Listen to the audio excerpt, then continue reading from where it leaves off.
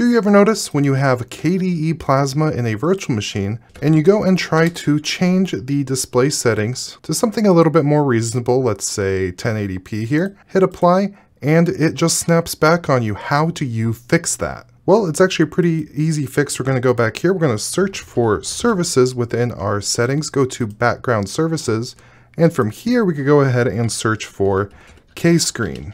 While you're in a virtual machine, we could go ahead and disable this. So I'm going to uncheck this. I'm going to pause it to stop the service, and I'm going to apply. So now if we go back to our display settings, go to display configuration, go back to our 1080p, hit apply, it is going to stay that way.